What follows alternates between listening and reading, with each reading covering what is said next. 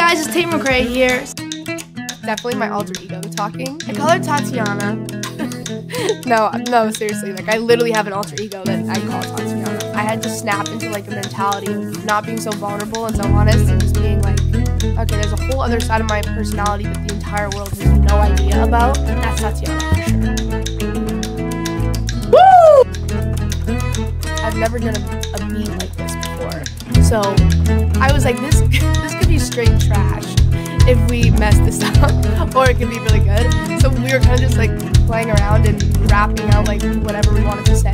There wasn't really any boundaries. And then we just like kind of started painting the story of like a guy coming up to the bar and hitting you. I mean, check!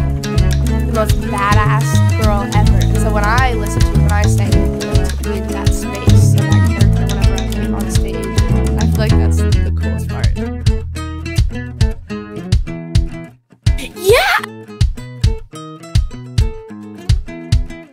I'm a very visual writer, so everything I write, I need to like connect a color to it, or a picture, or an image. I don't know why I was just envisioning me on like this, like, I don't even know what they're called, one of those couches like sitting on top of it, and the guy like coming next to me and sitting right next to me, and then just like him talking my ear off. And I like had this like very specific image in my head.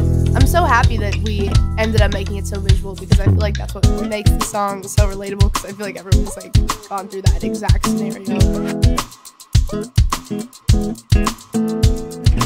We wrote this chorus like 4 times. There's so many different versions, and the original lyric was "I keep to myself," which would have been way lamer, crazy. Like "I keep to myself," like just sounds like this little jingle, but like now it sounds like this hard pop song. Before it was so like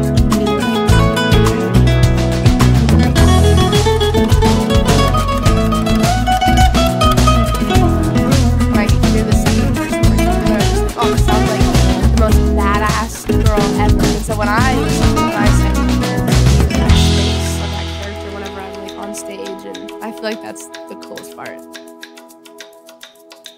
Is that good? How do people do this?